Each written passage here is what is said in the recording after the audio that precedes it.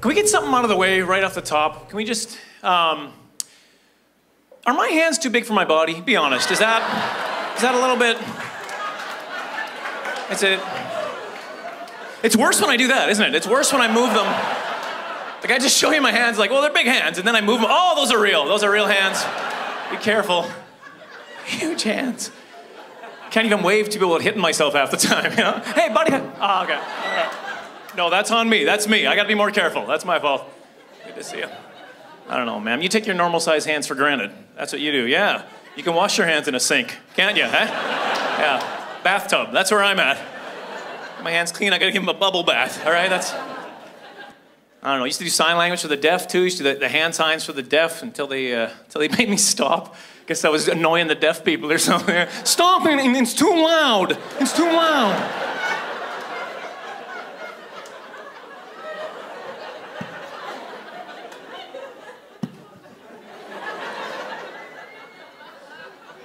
That doesn't look right either, hey? Look at that, that's not a, I've got a tiny head too, have you noticed that? Look at that. You did notice, that's wonderful. I can tell by the fact you're laughing at me. That's how I can tell. I don't know, I'll give you the numbers so you get an idea of the difference. Glove size, 4XL. Hat size, youth medium. So that's not, seriously, if my gloves are big and tall, my hat's at baby gap. It's like, this is not working out. Fine, I'll take it, it'll work. Walk out of here with my hands held high. The latest thing that happened, I was playing the Xbox 360 with my son. We're playing a little Kinect action, right? And it's Nike Plus for Kinect. It's like a workout thing. Gives you your own personal trainer.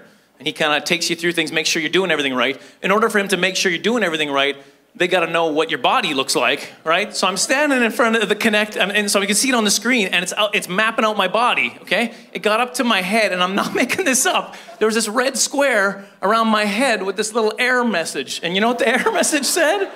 Cannot detect head. Oh, that's great. Even the Xbox is making fun of me, man. It's not nice. My son was howling too. My son was laughing at me. I was like, what are you laughing at? You look just like me, you freak. What are you? He does though. He's got mitts just like me. Huge. You can tell right from birth with this kid. He had massive hands. We're in the delivery room, all ready to go there. My wife's on the delivery table there, and she's got the gown.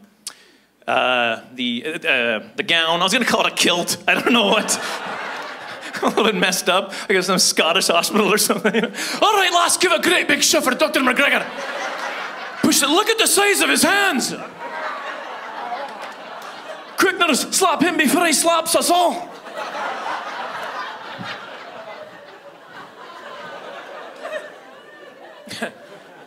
Sorry to do a hacky Scottish accent, but when you're a prop act, that's what, I don't want to be a prop act. It happened. That's what I am. I had no choice in the matter. Speaking of no choice, I've been married for about 19 years. It's pretty, oh, thank you. You don't, thank you. You got no idea why you're clapping right now, but thank you. It could be a horrible thing to be clapping at. No, it's pretty good. My wife recently actually signed us up for a marriage conference. I guess, you know, she thought there's some areas that she needed to improve in. That's what I like about her. She's always working to improve herself. But I was glad that she took me to. I told her that. I told her I'm glad that you brought me to this conference, and then we got to hear the speaker. We've met some other couples. I'm glad about all that stuff because there's just so much material in this thing. Thank you for thinking of me. I appreciate that.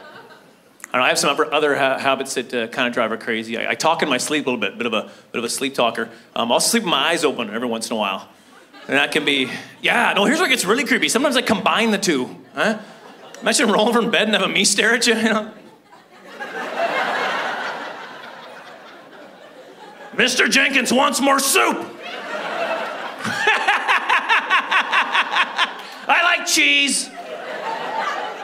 I'm sorry about that, you guys. I just realized partway through, it's a horrible joke for you. It's a good thing I didn't wear my tight jeans tonight, am I right? I don't know. The other thing my wife said, she said that I have road rage. And honestly, if I've got road rage, then my wife's got what I call road nag. From start to finish, just beakety, slow down, speed up, blah, blah, blah. I'm happy to begin with, but about 2 blocks in, I'm just gripping that wheel, right? Get out of the way! Gotta drop off the wife! It's a small car, that's why I'm down here, it's very small.